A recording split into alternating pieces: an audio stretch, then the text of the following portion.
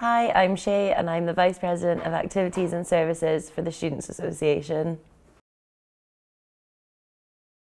This role is responsible for working with all of our student societies and the activities team, and it's also making sure that the students are heard when it comes to our commercial services. So that's all of our bars, retail, catering and events.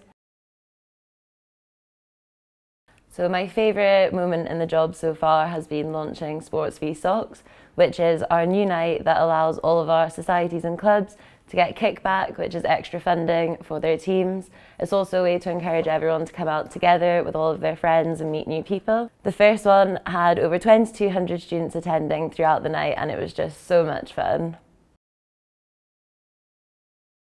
So I decided to run for this position because during my time at university, I was really involved with sports and I was on the lacrosse committee, and it's a great way to learn some skills, get involved, meet new people. Working with our societies is a great way to encourage more people to get involved and to make sure that everything they're doing is heard throughout the university.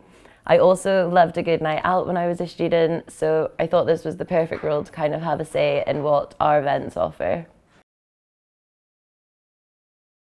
My advice would be to look into what the role entails and to speak to as many students as possible to help them build your manifesto, because it'll really help when you're running your campaign.